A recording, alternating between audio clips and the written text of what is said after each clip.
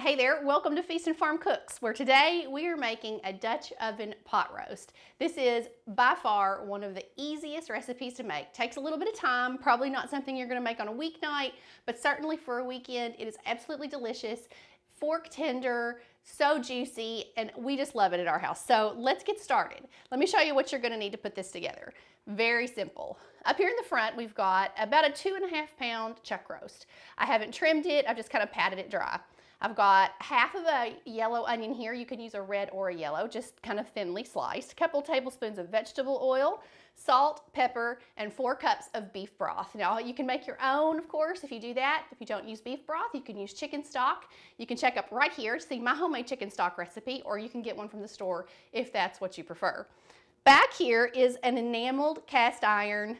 This is actually a braising pan and not officially a Dutch oven, but I have one of those too. I just thought it would be easier for you to be able to see what I'm doing if I use something that was a little more shallow. So that's what we're doing today. But I have this heating up and we are going to add a little bit of oil. Put that in and I'm gonna let that start to heat.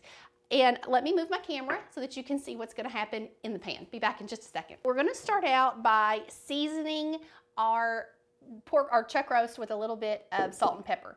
Don't be afraid because beef can really handle the seasoning. So I'm going to put probably a half a teaspoon on one side here, and I am going to pepper that thoroughly. Then we're going to get this in the skillet as long as it's getting warm enough. Why do I keep calling it a skillet? Into the pan, the pot, whatever. What's wrong with me today? Okay. So we're going to put it in seasoned side down. We want to sear the meat for a couple of minutes before we put it in the oven. And it should sizzle. It's sizzling a little. Mine probably could have been a little bit hotter. But we're going to leave this in here for about 5 minutes. And we're going to let that really get some crispiness and some color on one side. Because color is flavor, and that's what you want. I'll go ahead while it's here and just sprinkle on a little bit of salt on the other side. Just because I can. If you're going to use a really salty beef broth, or if you're using a bouillon, be very, very careful with your seasonings because it can really overpower. You can just end up with something so salty. So be very careful with that. I'm going to sear this on both sides, about 5 minutes on each side, and I'll be back to show you what it looks like in just a second. So we've been searing a couple of minutes. Now I'm going to flip it over. Sometimes these hot plates just don't get as hot as your regular stove does. So just use your best judgment on heating your oil, put your hand over the pan, feel when it's hot or it just starts to shimmer before you put your meat in, and just trust your own judgment. I've had people accuse me of trying to burn their house down, but I promise I don't want you to do that. All right, so we're gonna flip it over and you can see it's got some color. It's getting a little bit of golden brown on it, and that's exactly what we want. We're gonna give it another couple of minutes here, and I'm gonna go ahead and add my onions in, and they're just gonna kind of lay around the meat.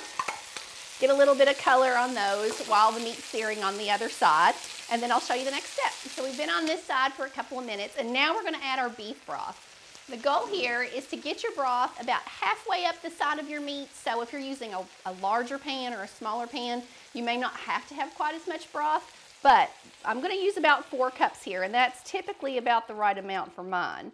So we're going to pour that in until it's just up at the edges, near the, a little more than halfway maybe up the side of your meat, but not covering it and not floating in there. So we're gonna cover this and we're going to put it in the oven now, totally covered, 375 for an hour and a half.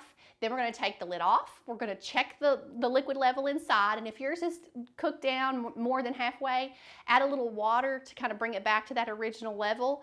Then back into the oven at 350. So you'll, after that hour and a half, turn the oven down to 350, go another hour covered, then bring it out, and we're gonna add carrots and potatoes, and I'll show you that step when we get there. Our roast has been in the oven for about 2 hours, and it's almost ready. I can almost put my fork in here and twist it and know that it's completely tender, but it's time for that last 45-minute push and to put in our carrots and potatoes, because we don't want those overcooked. We want them perfectly tender, so we're gonna add those now. I just I just cut mine into strips or chunks of potato, and I do my carrots the same way so everything is near the same size. I've got about 5 carrots here, and you can do as many carrots and potatoes as you like, and that will fit in your pan. So I've got about 3 potatoes and about 5 carrots, and they're all gonna go in here. And once they're nestled in and snuggled in, they'll go back into the oven with the lid on for, like I said, the additional 45 minutes. and we will be ready to eat. The roast with carrots and potatoes is finally out of the oven. It is absolutely fork tender. I didn't even bring a knife over here. I only brought 2 forks to show you how soft this gets.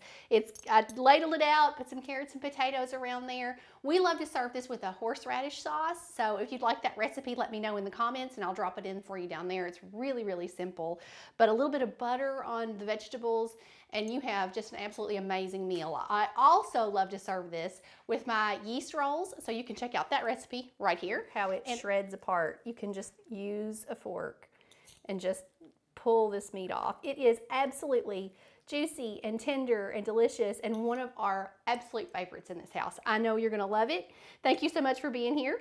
Don't forget to subscribe if you haven't done it yet. Can't wait to see you again here soon. Have a great day.